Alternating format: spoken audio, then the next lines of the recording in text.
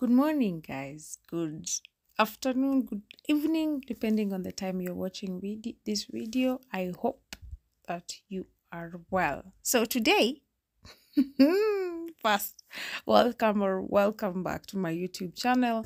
My name is Martha, and I do things around home organization, basically cleaning, organizing, and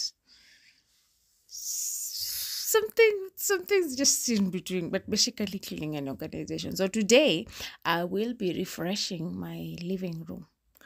This is because, well, guys, I usually have like a crazy week, and then on weekends, mostly on Sundays, it's when I reset my living room because that is usually when I have a lot of free time, and that is when my day bag is not around. So I get the time to at least film the process of me transforming my living room from this state that is kind of pathetic because I have a child in this house to a better state. So kindly hang around with me, stay around with me, and let's see how we transform this place into something better. So if you have not subscribed, kindly remember to subscribe. Last time I did a video on this channel was like a week ago, and the reason I did not upload last week is because I had exams, and where you people were someone in Gumu, so I had to take a break. I'm sorry for that, and we promised I promised consistency. I let me be very singular. I promised consistency moving on, unless of course issues like those of school arise. So guys, let's see what we will come up with today, and I'm hoping that you enjoy, and kindly do not forget to leave a comment on the comment section. I would really appreciate.